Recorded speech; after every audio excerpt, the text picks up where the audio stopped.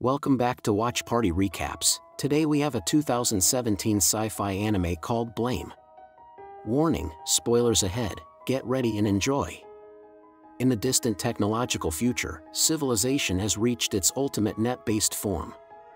An infection in the past caused the automated systems to spiral out of control, resulting in a multi-leveled city structure that replicates itself infinitely in all directions. Now humanity has lost access to the city's controls and is hunted down to be purged by the defense system known as the Safeguard. Several young members from a village called Electrofishers are running through the endless city, desperately looking for food to bring back to their village. Zuru, along with her close friend Tay and other Electrofishers, are on their way to an old hunting ground that some older Electrofishers have visited before.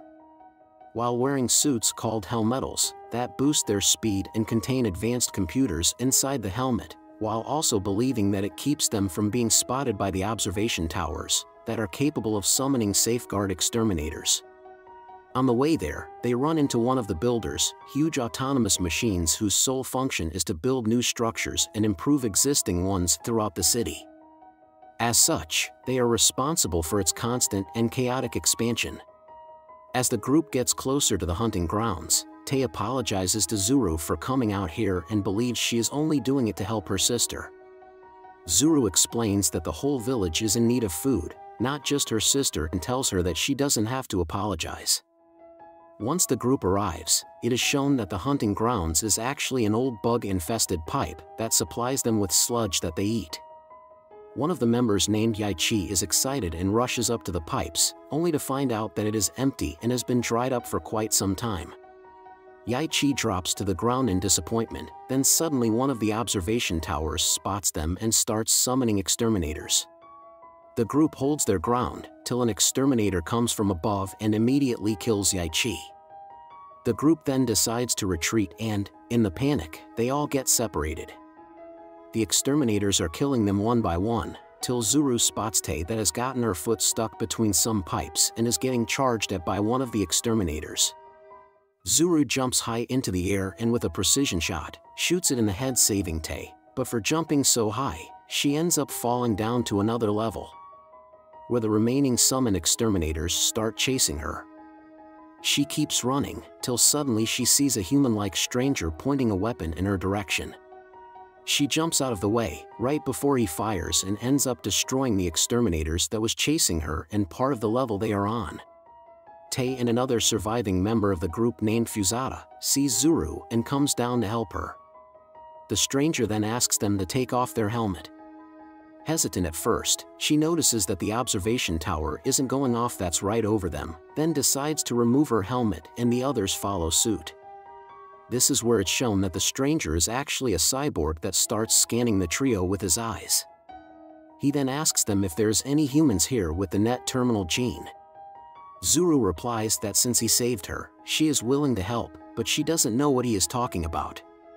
The stranger then turns around and starts walking away, till Zuru explains that maybe one of the elders in her village might know, but she wants to know what he is first. This is where it's revealed that the stranger's name is Killy and he tells her that he is human.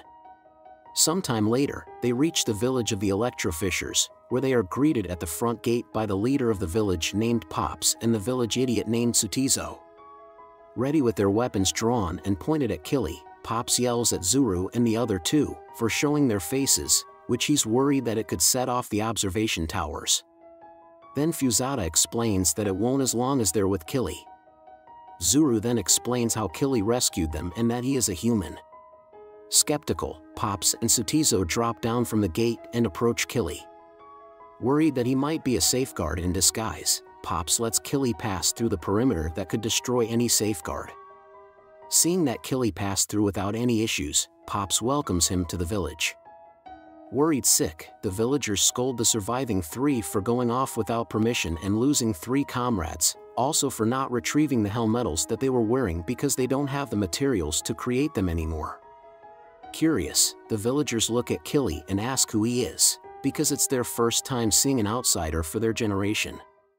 Pops tells them that he is a traveler from the outside, like no shit. They immediately grow cautious of him and start accusing him of being a Safeguard. Then suddenly, one of the village children run up to Killy to get a better look. Killy then hands her a yellow food ration bar, where her brother snatches it away from her and notices that it has instructions on how to use it by placing it in some water. He throws it into the town well, where it suddenly expands and knocks them over. Noticing it's food, the villagers start stuffing their faces, not even giving any acknowledgement to the person who saved them from starvation.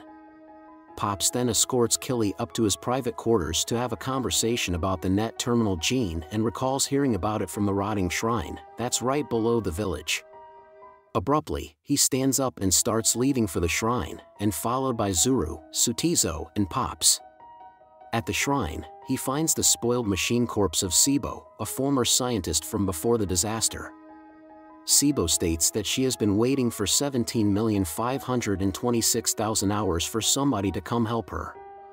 Impressed by Killy's weapon, Sibo calls it a gravitational beam emitter, a weapon that could be shot at the expense of the user's life force. Sibo then reveals that it is her that built a shield generator that protects the village from the safeguard, and then asks Killy to bring her to the automated factory, where they could produce anything, like a synthetic terminal that has the same effect as the net terminal gene and more food rations for the villagers. Heeding her words, a group of villagers including Tay and Zuru travel to the automated factory in search of more rations and the synthetic terminal.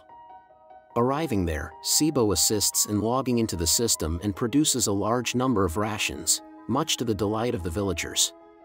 However, right after she produces a synthetic terminal for Killy, the system rejects her login and builds multiple exterminators to eliminate the villagers. Pops notices this and tells everyone to retreat, and in the panic, Tay gets separated from the group, but Zuru eventually finds her alone next to a destroyed exterminator. Sibo, who remakes herself using the system in a cyborg form, leads the villagers to a railway car and escapes back to the village. During the ride, Killy is knocked unconscious trying to save the villagers. Arriving at the village, the villagers celebrate at the sudden amount of food. While holding the celebration, Sibo secretly wakes Killy up with only Zuru as a witness and leads him down towards the shield generator with the machine. While heading down, Tay takes her gun to the observatory platform and shoots the shield generator, whereupon it is revealed that the real Tay was killed and replaced by a cyborg representative for the safeguard back at the factory. Sanakan, as she now calls herself, proceeds to kill multiple villagers, deeming them illegal residents. In the middle of the chaos, she also summons a legion of exterminators that start pouring into the village. Killy, realizing what has occurred, runs back up to the village on his own. Sibo travels further down at a faster pace, where she sets the synthetic terminal right next to the destroyed shield generator and connects herself to it. Back at the top, Sanakan is killing residents, but the village elders frantically lead the rest of the villagers to the top of the village where they resist her using their remaining weapons. While Sanakan is in the process of trying to kill Sutizo, Killy suddenly appears out of the smoke and punches Sanakan down, where he stomps her with such immense force that the entire floor crumbles, causing them to fall to another level. Hand-to-hand combat starts and, in the struggle, Killy gets hit by a laser shot from Sanakan that results in him losing his arm and the gravitational beam emitter. Killy is then pinned down and is about to be killed by Sanakan, until Zuru throws him his gravitational beam emitter, which he shoots and destroys Sanakan, but not before Sanakan destroys Sibo along with the synthetic terminal. Sibo, in an alternate dimension, pleads with the authority, which controls the safeguard, to let the villagers go. Unable to do so, since the synthetic terminal she was using is now destroyed, they allow her to edit their base of levels of the city, which disconnects the level below the village from safeguard control. Sibo, now functioning through her only remaining arm, leads the remaining villagers to a trans-level railway car, but right after the villagers get in, an observatory tower spots them. Killy throws the device which has been keeping him safe from the safeguard to Zuru, upon which he says that he still wants to find the net terminal gene, which enables human control of the safeguard. He then stays behind so the villagers are able to escape.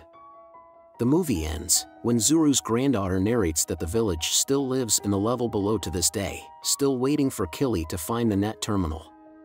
She then says that Zuru still talks about Killy, to the point that he sounds like the last hope for humanity.